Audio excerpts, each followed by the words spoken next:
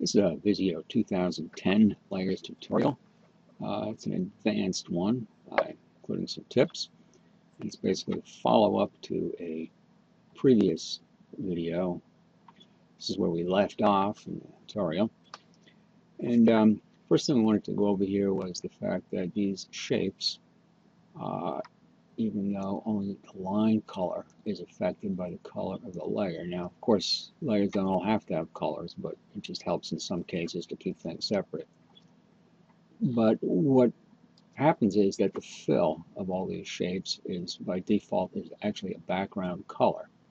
And if we go to fill and we see that there's a pattern, and if we go and set a pattern, and to do this, we just pick a pattern on the menu and go to, say, black.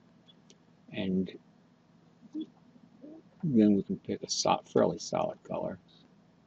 And then you'll see that when we go and click OK on this, that all those solid color patterns have taken up the color of the layer that the object is in. So within the limits of what you can do with a pattern, it's possible to actually have your fill be affected by the layer color. Next thing I want to go over here is layer properties. Here we see that you can turn layers on and off. We went over that. But there's both a visible and a checkbox for each one of them. And it's just a never-ending source of frustration if you're not careful to, whenever you turn off the visible, if you don't turn off the print. If you do one, not the other, somewhere down the road you're going to have problems. You're going to print something, it doesn't come out right, you can't figure out why. It turns out that you have a layer that's visible but not printing, or vice versa. So that's an important thing to miss. Now, another possibility is the fact that objects can belong to multiple layers. Right now, we just picked this thing in the orange layers, and if we look here at the layer menu and go to multiple layers, here we can see it shows oranges. Let's say we put that in oranges and apples. Now what you get is the color is black. And of course, now if all your layers are black, that won't tell you anything. But now once you go and you start turning layers on and off, you get some strange things that happen.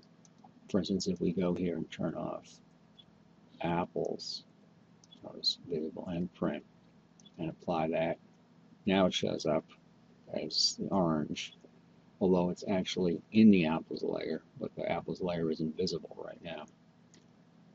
So that can end up being very confusing. So my recommendation here is to stay away from having things in multiple layers. Not a good thing if you want to stay reasonably sane. Next thing, possible source of significant problems is grouping. I'm going to add a few shapes here.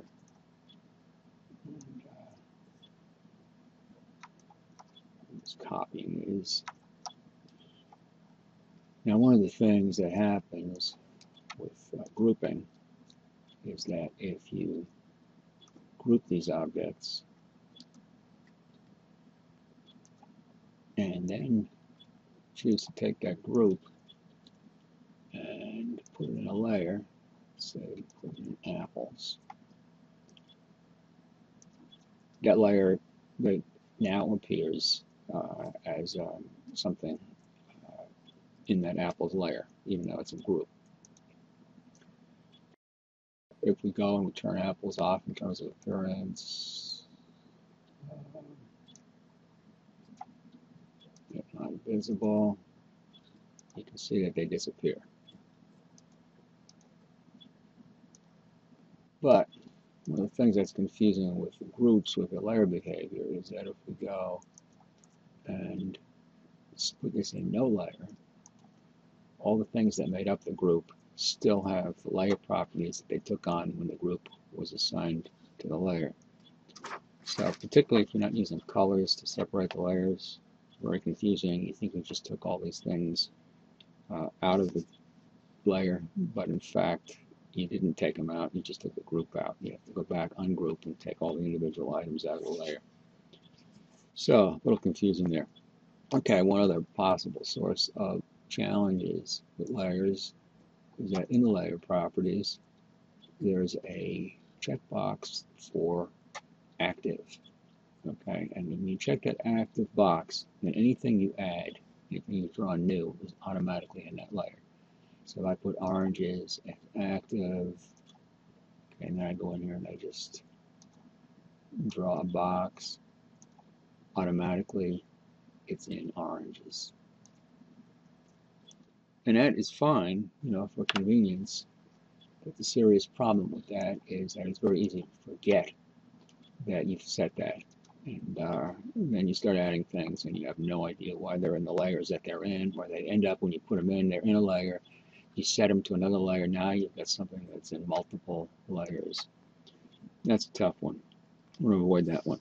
And then one other item is that if you, each set of layers, all the layer definitions, is just for that page. So if you go to a new page, you'll find that if you go to the layers menu, layer properties, no layers.